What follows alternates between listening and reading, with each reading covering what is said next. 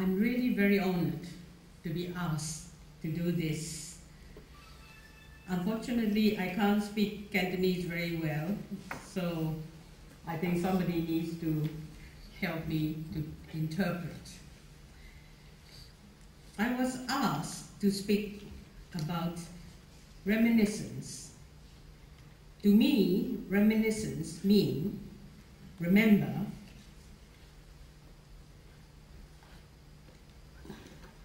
describe real-life story, good, bad, sad, and happy. The most important thing, I think, it helps the person who narrates the story. It helps the carer who listens. It helps the writer who wrote. It helps the children to know what all the narrators or grandparents or mothers or whoever have gone through. Listening may learn something now, may inspire them to know those who have gone through life. They suffer, they have to struggle in life. At the same time, the listener will appreciate what the person has gone through. Finally, the storyteller, mostly older people, will discover his or her life had not been in vain. They discover sometimes what they had done, some people did appreciate it. He or she realizes that life is worth living.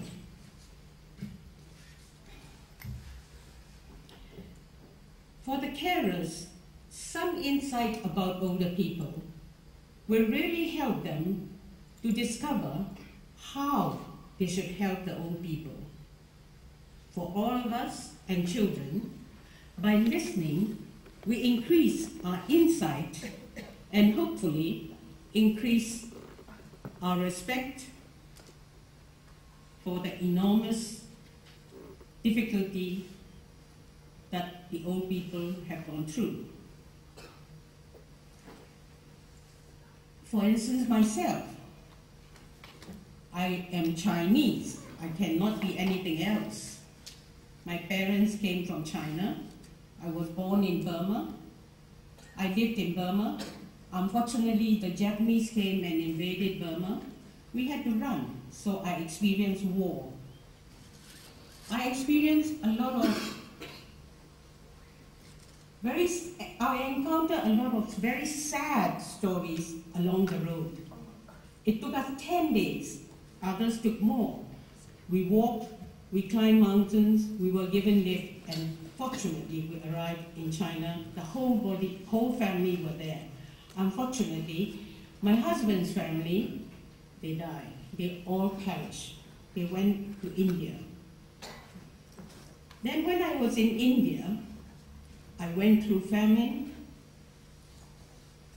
Japanese bombing, starvation, communal fight, riots, all kinds of things. And then there was a short war between China and India. And most of the Chinese people, those who can, they have left India. And those who can, they have left Burma. And they are here, or in America, or in Hong Kong. I'm lucky, when I was in India, I was able to learn something. So when I came here, I was able to work. You see, I want to contradict a bit about the earlier speakers. They said we've been here for 200 years. But when I was a community worker, I had to dig up the books to find out exactly when the Chinese came here. And I discovered they came here during the Napoleonic War. It was said in that book that they were unable to get soldiers. They went to China to recruit soldiers. They couldn't speak English, but they are good enough to be soldiers. Of course, by now, all those have died. I came in the 50s, and a lot of them came a bit earlier. So you can imagine how old we are. Those who are my age, they are not so lucky as myself. My father believed in education, so we were educated. But a lot of people who came from Hong Kong, Malaysia, not China then, from other parts of the world, Chinese people came here. Unfortunately, they were not literate. So what happened? They can't speak English. Not that I can speak English, but I still have to use my dictionary. When I was going to speak on this reminiscence, I was asking my colleague, what is it in Chinese? I'm sorry, up to now I don't know how to pronounce the words. You see, we all have to learn. And the thing that I feel really sad is all those people who are my age. They can't speak any other dialect except their own. Though I speak 4 dialects, Chinese dialects, I can't speak Cantonese that well, nor Mandarin that well, or Fukienese or Fuchaonese. That's why I don't want to deliver this talk in those languages, dialects. Because since I came here, I have to learn English too. So I have to improve the thing that I have to say so that people can understand me. If you have time, I'd like to recommend you to read 3 books which I found very interesting. Because of my work, I was in touch with all these people. The first book is called To Make Ends Meet. I think all the old people here, like myself, we must have found it hard to make both ends meet. And that is a very good book to read.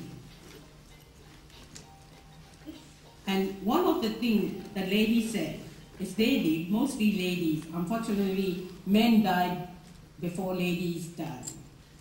And she said, if you left home, like me, without qualifications, that was how you have to live, with only your wits to take you any higher. The second one is about life after work. The stories is about freedom, opportunities, and change.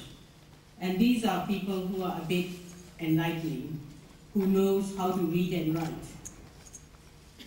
The third one is the stories from ancient China. Because I've been here for so long, I concentrate on English. So when I have time, I like to read books on China.